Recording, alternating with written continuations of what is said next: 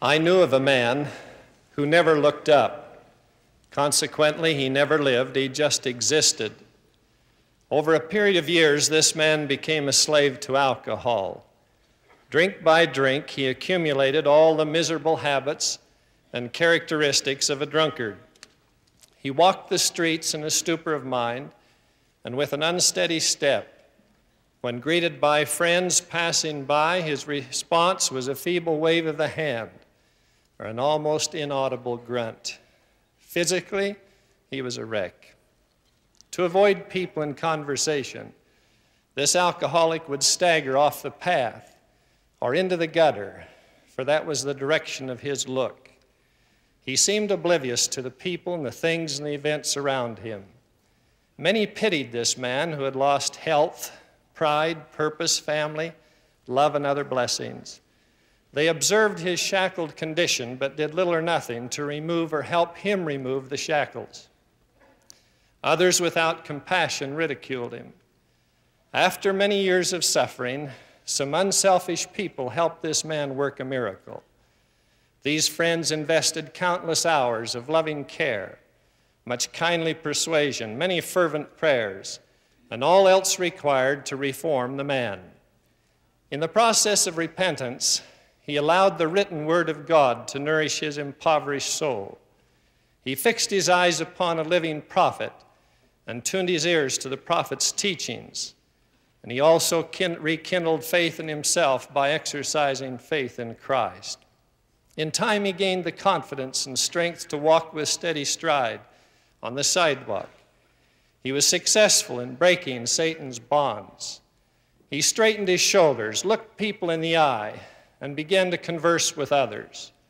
More importantly, he assumed his rightful role as a loved husband and a respected father. I'm told that when this man, this new man, stood in church and bore his testimony, he expressed these thoughts. You'll never know how wonderful it is to recognize people by the smiles on their faces rather than the dust on their shoes. You'll never know how wonderful it is to gaze upward at a blue sky rather than downward at darkened ground. You'll never know, he said, how wonderful it is to return home from work and have your children run toward you with love rather than away from you with fear.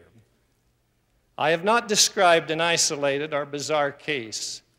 The story which I have shared with you, without the happy ending, is common.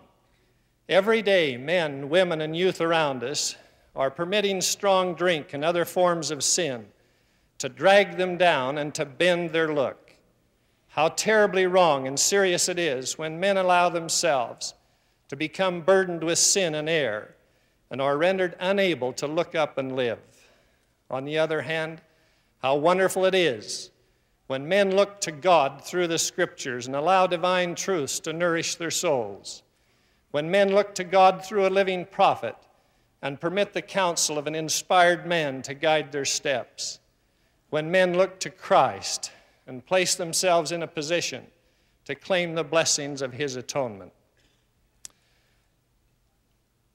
Some years ago, I supervised a young man who was having difficulty in understanding and appreciating his church assignment.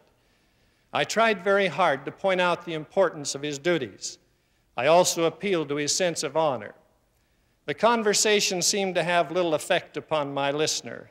Finally, after some inner strugglings, I asked, "What will it take to convince you that you must successfully complete your calling?" He did not answer, so I added, "Are you waiting to see a burning bush, to receive an angelic visitation, or to hear a voice directly from heaven?" His response was immediate. "That's what I need. I need to hear the voice of God." At first, I wondered if the young man was serious. However, the look on his face and the tone of his voice convinced me that he was. I then invited him to read with me this scripture. "And I, Jesus Christ, your Lord and your God, have spoken it. These words are not of men or of man, but of me. Wherefore you shall testify they are of me and not of man. For it is my voice which speaketh them unto you. For they are given by my Spirit unto you, and by my power you can read them one to another. And save it were by my power, you could not have them. Wherefore you can testify that you have heard my voice and know my words. My associate began to understand that the Scriptures are the will, the mind, the word, and the voice of the Lord.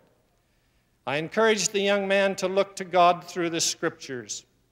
I requested that he regard his daily study period as a personal interview with the Lord.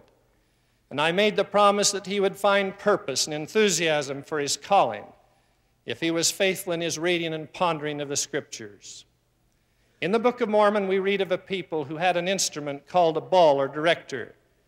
This compass-like instrument was prepared by the Lord and worked according to the people's faith in God.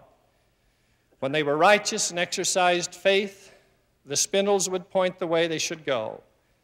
When their faith or diligence in keeping the commandments was lacking, the instrument would not work. One writer stated that the compass in its operation was not without a shadow or type of things spiritual. He wrote, "For behold, it is as easy to give heed to the word of Christ, which will point to you a straight course to eternal bliss, as it was for our fathers to give heed to this compass, which would point unto them a straight course to the promised land. And now I say, is there not a type in this thing? For just as surely as this director did bring our fathers by following its course to the promised land, shall the words of Christ, if we follow their course, carry us beyond this vale of sorrow into a far better land of promise. Do not let us be slothful because of the easiness of the way, for so was it with our fathers, for so was it prepared for them, that if they would look, they might live. Even so it is with us. The way is prepared, and if we will look, we may live forever. See that ye look to God and live." I fear that many of us rush about from day to day taking for granted the Holy Scriptures. We scramble to honor appointments with physicians and lawyers and businessmen. Yet we think nothing of postponing interviews with deity, postponing Scripture study.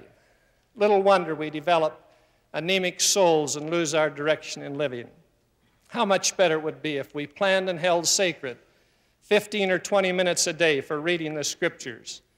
Such interviews with deity would help us recognize his voice and enable us to receive guidance in all of our affairs. We must look to God through the Scriptures. Near the turn of the century, two missionaries approached a mountain village in one of the Hawaiian Islands.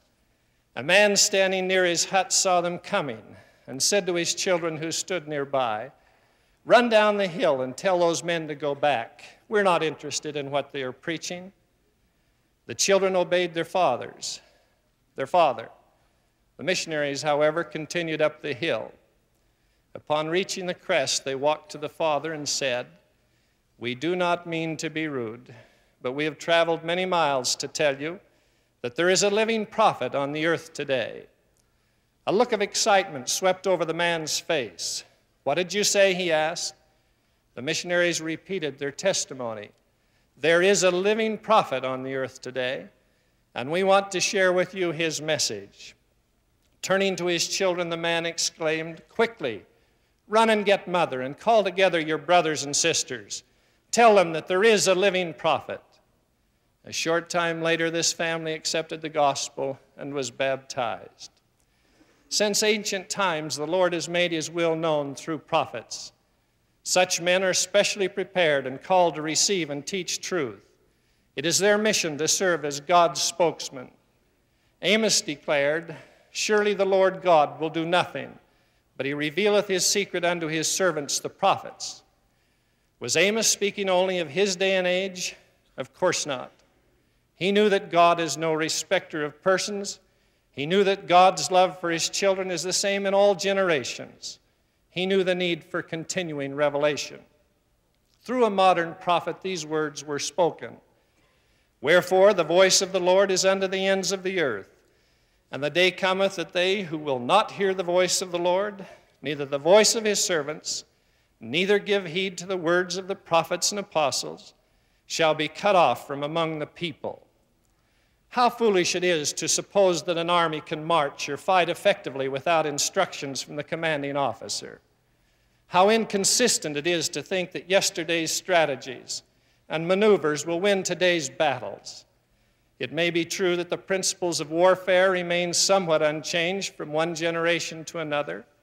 However, weapons change, battlefields differ, the foe becomes wiser, and many other conditions develop which require continuous commands from the leader. Christ, as the head of his church and general of his royal army, has in times past and will in times future call the cadence for his loyal followers. He gives the commands to move forward through his prophet leaders. He gives the commands to halt through his prophet leaders. Eventually, victory will be the prize of those faithful soldiers who heed his instructions and remain steadfast within the ranks. We thank God for a living prophet, and we sing praises to the heavens for the privilege of receiving through that prophet commands and counsels fitted to meet our eternal needs.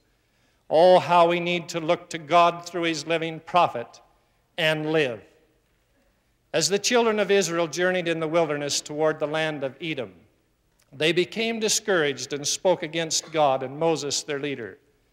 So the Lord sent fiery serpents among the people, and they bit their complainers, and many died. In time, the people recognized their folly and pled with Moses, saying, "We have sinned against the Lord and against thee. Pray unto the Lord that he take away the serpents from us." Moses did pray in behalf of his followers, and in answer to his prayer, the Lord instructed, "Make thee a fiery serpent, and set it upon a pole, and it shall come to pass that everyone that is bitten, when he looketh upon it, shall live." Moses again did as the Lord instructed. Left at this point, one wonders what happened. How many were obedient? How many were not? Did anyone look and live? Answers to these questions are found in the Book of Mormon. One prophet explained, "He, the Lord, sent fiery flying serpents among them. And after they were bitten, he prepared a way that they might be healed. And the labor which they had to perform was to look. And because of the simpleness of the way, or the easiness of it, there were many who perished." The type raised up in the wilderness, the serpent on the pole, symbolized Christ upon the cross. Jesus himself taught this truth. Many times he forecasted his cruel form of death, and on at least one occasion he made reference to Moses and the wilderness incident. Note these words of the Master, "And as Moses lifted up the serpent in the wilderness, even so must the Son of Man be lifted up, that whosoever believeth in him should not perish, but have eternal life." We, like Israel of old, must rivet our eyes and minds upon the cross of Christ if we hope to gain eternal life. Because through his resurrection we will gain the victory over physical death, and his atonement opens up to us a way to overcome our sins, a way to spiritual rebirth, and a way back to the presence of God. Oh, how we must look to Christ and live. The direction of our look is critical. From the rooftop, King David saw a woman washing herself, and the woman was very beautiful to look upon. He looked across the way, and his heart was filled with lust. He looked, he fell. Judas Iscariot fixed his eyes upon 30 pieces of silver. Greed overcame his righteous desires. His misplaced look cost his life, his soul, and the 30 coins. Our looks must not be allowed to wander across the way or to become fixed upon the perishable things of the world. The eye, the light of the body, must be trained to look upward. We must look to God and live. We invite men everywhere, the young, the older, the rising generation, to look to God through the Scriptures, for they testify of him. To look to God through a living prophet, for he teaches us of that God whom President Tanner spoke about. And we testify and invite people to look to Christ. I testify that we can hear the voice of deity through the Scriptures. I testify that there is a living prophet among us. And I testify that Christ is the name whereby salvation is extended to all of us. In that holy name, I bear my testimony. Amen.